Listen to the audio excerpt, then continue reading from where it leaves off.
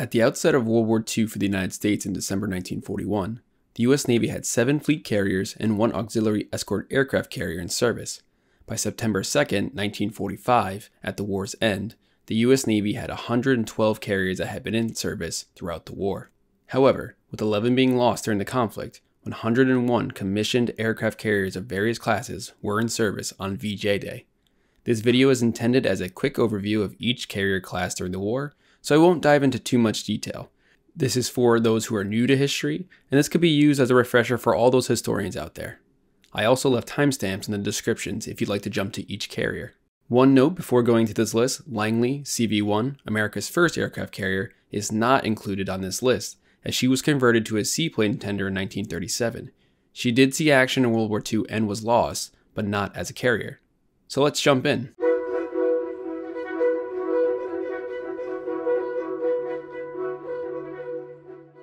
The Lexington-class consisted of 2 36,000-ton aircraft carriers converted from battle cruisers in the 1920s due to the Washington Naval Treaty. These ships were distinguishable by their large smokestacks on the starboard sides, separated from island structures, and were the largest of the U.S. carrier designs before and during World War II. Lexington was lost during the Battle of the Coral Sea in May 1942, and Saratoga fought throughout the Pacific War with an active service career and survived. She became a nuclear test subject during Operation Crossroads at Bikini Atoll in 1946. She survived the first test and sank after the second nuclear bomb blast. She is now a diveable wreck at Bikini Atoll.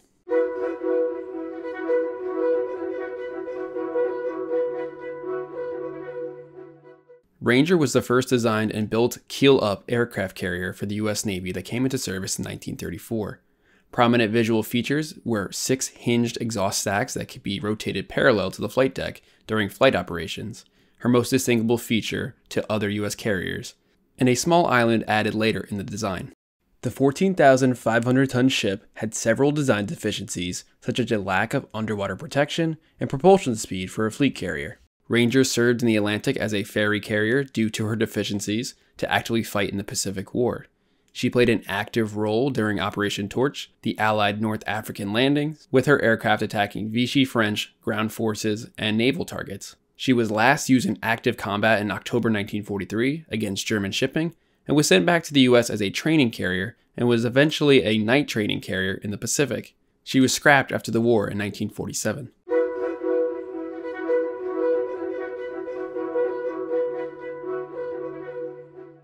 Known as the first modern carrier for the U.S. Navy and the most modern going into World War II, the Yorktown-class originally comprised of 2 19,500-ton ships, the Yorktown and Enterprise, ordered in 1934 and 1935 respectively.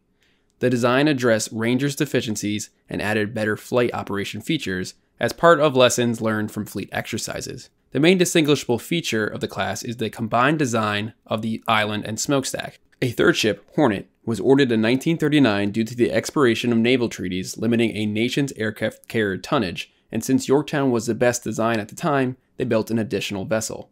All 3 ships were quickly thrown into combat against the Japanese. Notable events in 1942 were the hit-and-run attacks on islands by Enterprise and Yorktown in early 1942, Hornet and Enterprise at the Doolittle Raid in April, and Yorktown's involvement at the Battle of the Coral Sea in May. In June, all 3 participated in the Battle of Midway, resulting in the loss of Yorktown. Hornet was lost at the Battle of Santa Cruz in October. Enterprise, the sole survivor of the class, served the rest of the war in nearly every single major action. She was the most decorated ship in the U.S. Navy during World War II, and with 20 battle stars to prove it, she was scrapped in 1958. The Yorktown and Lexington-class ships bore most of the brunt of the Japanese from 1942 to mid-1943, before a large surge of new carriers came into combat service.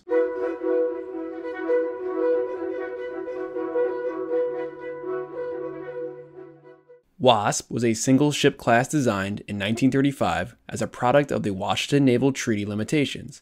As of that time, the U.S. still had 15,000 long tons left after the construction of Yorktown and Enterprise. Wasp was a 14,700-ton carrier laid down in 1936 that was essentially an improved Ranger class with an attempt to squeeze more modern features of the Yorktowns.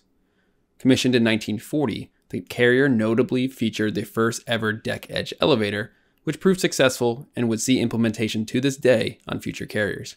However, Wasp was still a flawed vessel with limited protection. As a note, Wasp was already under construction when the treaty expired, which led Hornet, the third Yorktown-class ship, to be built. During the war, Wasp would serve alongside the Royal Navy, assisting them in the Atlantic in 1942. By May, the intensity of the Pacific War prompted the U.S. Navy to transfer Wasp to the Pacific, where she arrived in August to the Solomon Islands vicinity. In September, she was attacked and sunk by torpedoes from a Japanese submarine.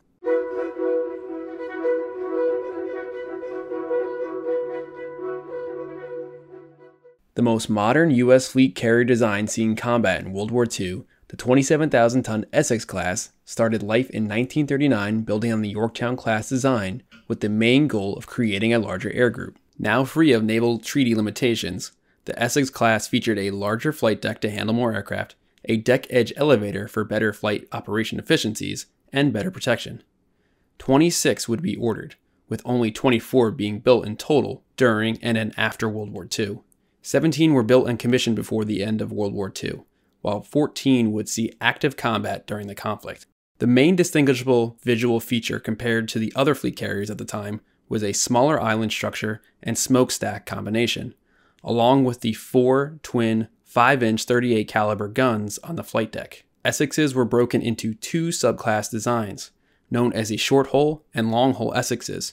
These were the only major visual distinctions between the ships when commissioned. Short hull ships had an overall length of 872 feet, while long hull ships were 888 feet. Though they both had the same waterline length, the length of the ship that's touching the water, long hull Essexes were fitted with a clipper bow to improve seakeeping and allowed for more anti-aircraft guns in the front of the ship. The long hulls were unofficially known as a Ticonderoga-class subtype. Of the 17 Essex-class carriers that were commissioned during the war, 7 of these were long hull types. The 4 that saw combat were Ticonderoga, Randolph, Hancock, and Shangri-La, while the 3 other commissioned long-hull vessels that did not see action were Boxer, Antietam, and Lake Champlain. The Essex-class, along with the Independence light carriers, which we'll cover next, would comprise the main offensive force of the U.S. Navy from mid-1943 onward until the end of the war in September 1945. This class was critical to the success of the Allied forces in the Pacific mid-war on. None were sunk in combat, while many were damaged. 2 ships in particular, the Franklin and Bunker Hill, were the closest to being lost during combat due to their severe damage. Their survival was credited to their sailors, superior damage control operations, and sturdy construction of the carriers.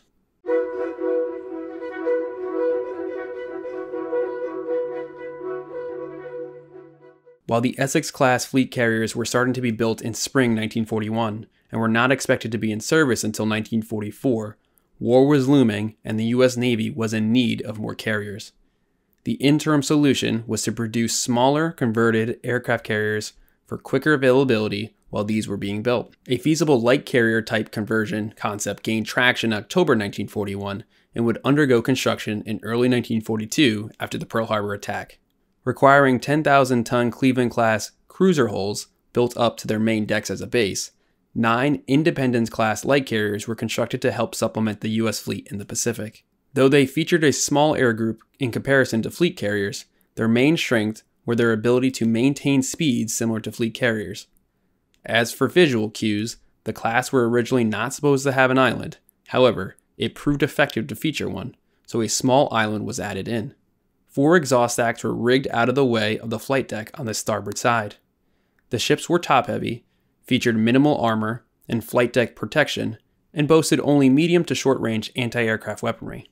Now coming in at around 14,000 tons, all 9 would be commissioned in 1943, with the first in January and the last 2 in November. The Independence class, in tandem with the Essexes, were the spearhead of the U.S. Navy mid-war on. Princeton was the only loss of an Independence-class vessel, sunk during the Battle of Leyte Gulf in October 1944. They would be the only light carrier class to see service in the U.S. Navy during World War II. The Independence class, though not as large as the Essexes, filled the shoes of the carriers lost in 1942 and served as an insurance policy for the Essex class in case there were schedule delays or issues during their construction.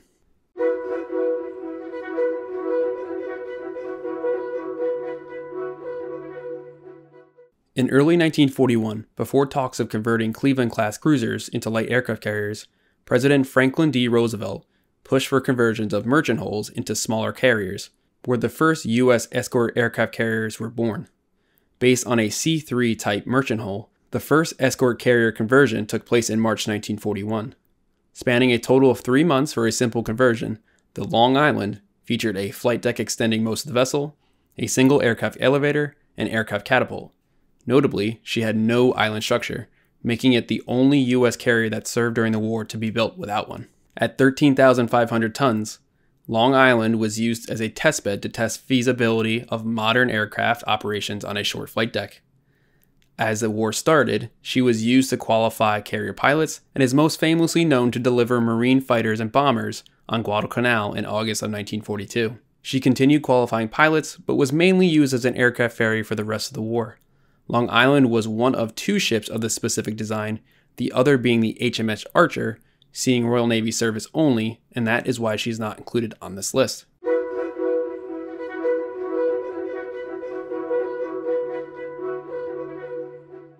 The Charger was one of 4 Avenger-class Royal Navy escort carriers, which was nearly identical to the Long Island, plus a small island structure. Originally American C-3 merchant hulls, the 4 ships were built exclusively for the Royal Navy and launched in 1941. Charger technically was in the Royal Navy, and then in October 1941 she was transferred back to the US Navy, being commissioned in March 1942 and used as a training ship for British aviators during the war. In the US Navy's eyes, she was the one and only Charger-class escort carrier.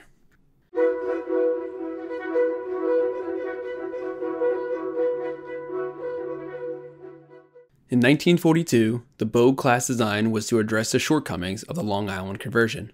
Using a C-3SA-1 merchant hull as its base, the Bogues carried an adequate air group and featured a catapult to make launching aircraft easier for a smaller deck. The ships did have issues in rough seas and were considered woefully protected, such as a lack of underwater protection. For visual distinctions, the Bogues included a small island. 45 would be constructed, 21 in 1942, and 24 in the 1943 build program. A major note is that only 11 would remain in U.S. service, while the Royal Navy would receive 34. The Bogues that saw U.S. service were deployed in both the Atlantic and Pacific. Atlantic-serving ships saw combat and convoy protection duties against U-boats, while in the Pacific, ships were mainly used for aircraft ferrying. Of the 11 in U.S. service, 1 ship, Block Island, was lost due to a U-boat and was the only aircraft carrier for the U.S. Navy lost in the Atlantic during the war. The Bogues were the first mass-production escort carrier class and were considered a success.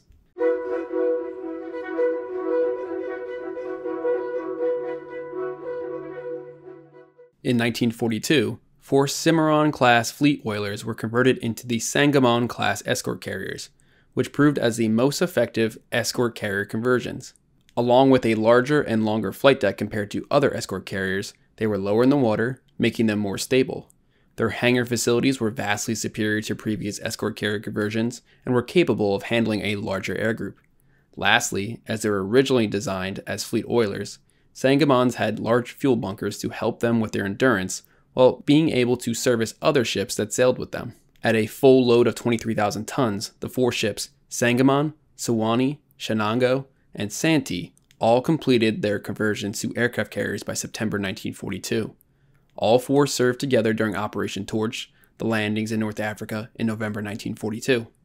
One carrier, the Santee, would stay in the Atlantic, while the other 3 served in the Pacific and acted as substitute carriers to assist Enterprise and Saratoga until the Essex's and Independence-class ships arrived on the scene. Due to their superior capabilities compared to other escort carriers, they were more involved with major amphibious assault operations for the rest of the war. Santee would join the rest in the Pacific in early 1944. The Sangamons were known as the best escort carrier conversions for the U.S. Navy during the war.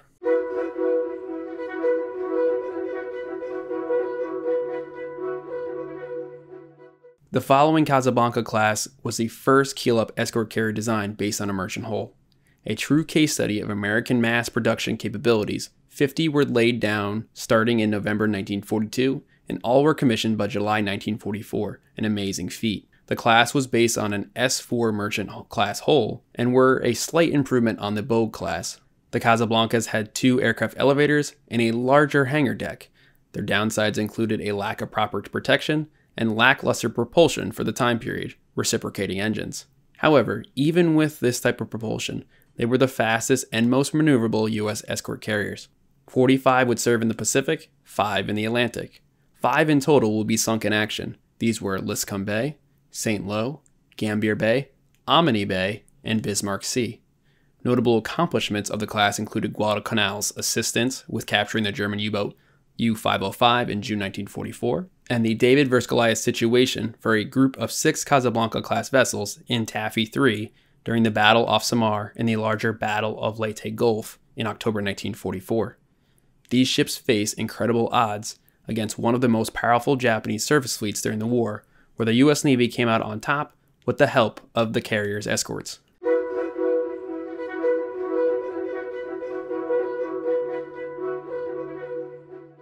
The last and undoubtedly best overall and modern escort carrier design for the U.S. Navy, the Commencement Bay-class, was the keel-up designed improvement based off the Sangamon-class the Navy wanted all along during the war. Using an oiler hull design, these ships were not approved for construction until late 1942, and they started entering service in late 1944.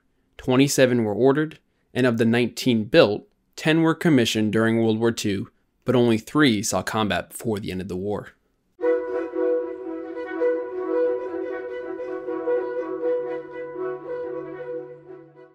The last 2 vessels we will focus on were special and unique to the U.S. Navy. 2 freshwater side paddle-wheeled aircraft carriers were in use on Lake Michigan, based out of Chicago, Illinois, for pilot training and qualifications. Converted from side paddle-wheeled liners, Wolverine was commissioned in August 1942 and Sable was commissioned in May 1943. Though these ships had a flight deck, they did not feature hangar facilities and arresting wires. Around 2/3 the length of a traditional fleet carrier, these 2 ships, known as the Corn Belt Fleet, operated 7 days a week, training around 17,000 pilots during the course of their service. They were both decommissioned and scrapped after the war. Here are a few charts delineating what we have discussed throughout this video. Be sure to pause here if you'd like to study these charts.